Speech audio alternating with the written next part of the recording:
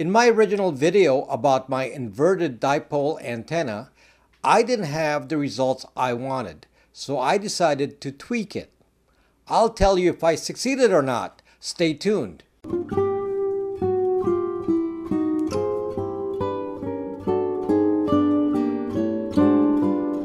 So this is my original setup of my inverted dipole.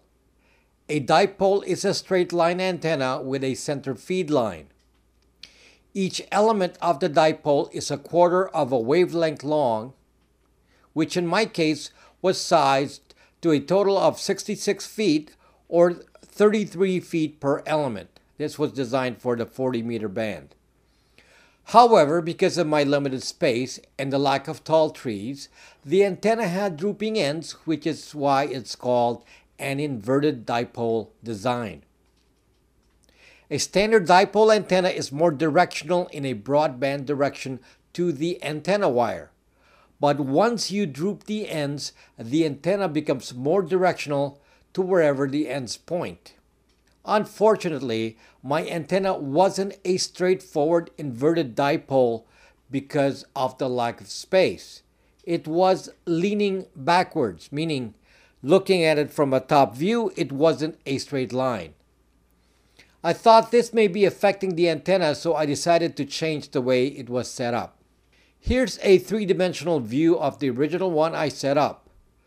Note that not only did the ends droop down, but it also appears to be leaning back. I used the SWR meter built into my Xiegu X5105, and the results showed that it had a totally bad SWR in the 20-meter band, which was an important band to have. The 20-meter band is a daytime band as well as a DX band, and I didn't want to lose out on that. So I made a few changes to the antenna. First, in order to make my change, I had to make the antenna center feed line higher. I used a painter's pole as a mast, and it still had a capacity to go up to a maximum length of 23 feet when fully extended. I had it only at 15 feet before. Plus height from the ground of around 8 to 9 feet, it was only up to 24 feet or so. Now fully extended, I get it up to 32 feet, which is perfect since that's 1/4 wavelength high. However, regardless of the height, the antenna is blocked by the house structure, so it is not perfect. Lower than 1/4 wavelength, your antenna becomes more NVIS or local.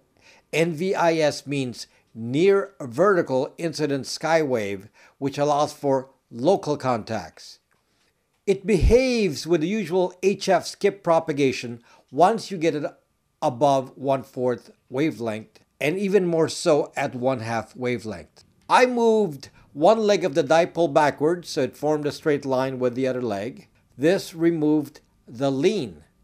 Let me show you that from a top view. From a dipole to an inverted dipole, the directionality changes by 90 degrees, and an inverted dipole is much more directional. I didn't have enough space on the one end to fully extend the leg, so I ran part of it along the fence. From what I read, this should not have a major effect on the antenna.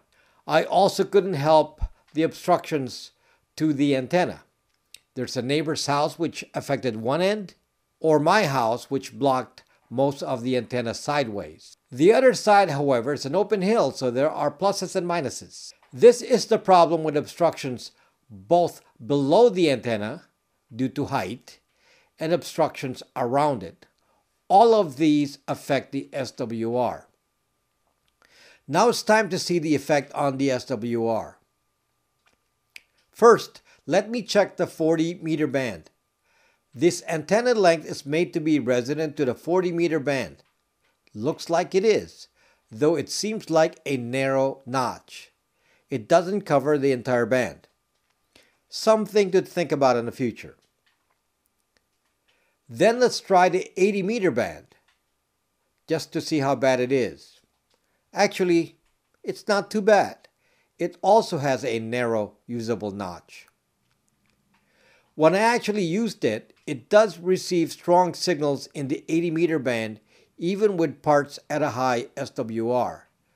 80 meter tends to be local traffic anyway, so the signals are bound to be stronger, especially at night. This is the true test. What happened to the 20 meter band?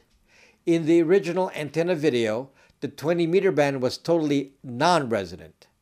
The SWR was too high for the entire band, so it was unusable. Here, looks like there's a nice resonant hole in the band and it's receiving well in this range. So overall, this is much improved. I can't tell for sure if the improvement is because I raised the height to 32 feet from 24 feet or because I straightened the dipole and got rid of the lean. I may have to test that again to see if it makes a difference. Again, for those new to HF radio, the 20 meter band is very important. Most DXs happen in the 20 meter band, whereas 80 and 40 meters tend to be more like AM radio, meaning local. Also, 80 and 40 meters are nighttime bands, while the 20 meter band is more of a daytime band. The SWR was also good for me on the other bands like 30, 17, 15, 12, and 10 meters. But those bands are mostly dead nowadays for me, maybe because of the low sunspot activity. So in an emergency, the 20 meter band is really important for daytime and long distance contacts, meaning 2,500 miles and further. I'm really glad I made progress here. This 40 meter inverted dipole is functional now for the important bands of 80, 40, and 20 meters. The entire band is not covered here, so I have to allow for some adjustments later on. Or I can play with raising the ends with another couple of painter poles. If you enjoy my content about privacy-related communications, please subscribe to my channel and don't forget to hit that notification bell.